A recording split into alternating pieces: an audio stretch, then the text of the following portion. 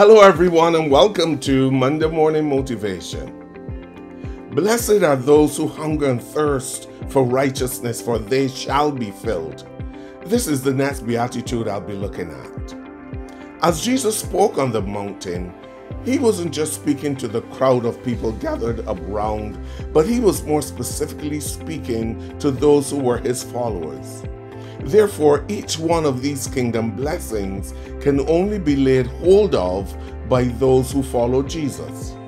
It means that when Jesus said, those who hunger and thirst for righteousness, he was addressing all those who actively seek and pursue not their own righteousness, as so many do today, but rather those who pursue right standing with God.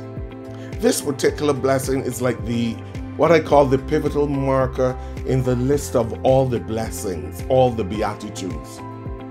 This links all that went prior with those that are to come. We cannot recognize our poverty in spirit if we are not hungry and thirsty for something more. We can't mourn over sin and injustice if we are not desperate for something better. And meekness will certainly not be produced in us if we do not recognize the need for a higher standard of righteousness than our own.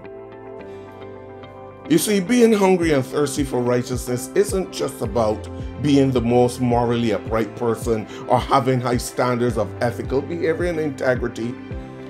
This righteousness that Jesus is referring to has nothing to do with human standards or definitions, and it cannot be produced naturally out of man's own heart. The prophet makes this very, very clear in Isaiah chapter 64 verse 6, using graphic imagery to drive home his point. Speaking to all of Israel, he declares, "But we are all like an unclean thing, and all our righteousnesses are like filthy rags. We all fade as a leaf, and our iniquities like the wind have taken us away."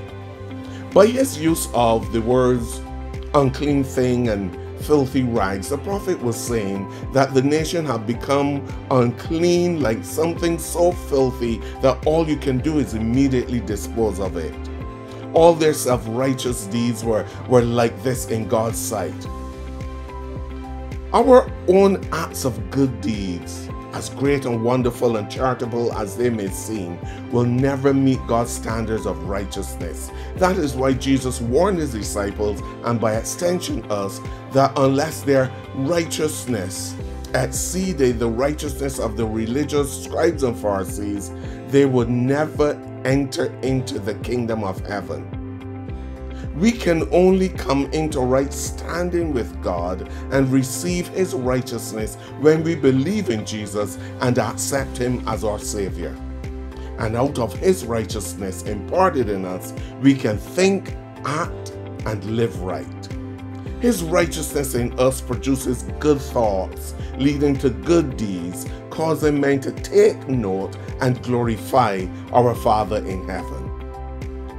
If you recognize that despite your very best efforts, there are still areas in your inner being that are not in order, but you are hungry and thirsty for more, Jesus has promised that you shall be filled. You shall be satisfied. Sometimes we sit and eat a meal that we really enjoy, or we drink a tasty drink that really hits the spot.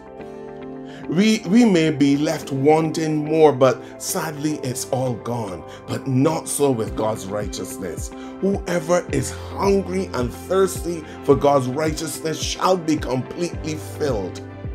We may become thirsty and hungry for more, not because we weren't satisfied, but because his presence, his goodness, his righteousness is so wonderful, so precious, that we just can't get enough, so we keep returning for more. It is not that we lack, but like a plant needs sunlight and water, we just want more of God, that's it. On the other hand, many people pursue what this world offers, hankering after more and more, never satisfied. always seeking to win the approval of men and be known for their good deeds, their morally upright character. They may have the best that money can buy or be well known for their good deeds, but there always remains a void. In this cancel culture, one misstep, one misdeed, one word spoken out of turn, and all the good things they may have done, no matter how expansive, instantly goes up in smoke, vanishing with the wind. But not so with the righteousness that God gives. Not so with the good deeds believers do, which are birthed out of God's righteousness. Proverbs 21 and verse 21 states, "He who pursues righteousness and loving devotion finds life, righteousness, and honor." And in Psalm 63, where David expresses longing and thirsting for God, he declares that his soul will be satisfied as with fat and rich food. Then in Matthew chapter 6 verse 33, halfway through the Sermon on the Mount, Jesus said, "But seek first the kingdom of God and his righteousness, and all these things shall be added to you." Making God's kingdom and his righteousness top priority brings you into a place where your daily basic needs are met, where you don't have to worry about clothes and food. That's how essential it is to hunger and thirst for God's righteousness. So, when you are hungry and thirsty for God's righteousness, you will be filled. That's a promise. You will receive his righteousness and you will be fully satisfied. And when you come back for more, there'll be a lot to be given. When you are truly satisfied, you always want more.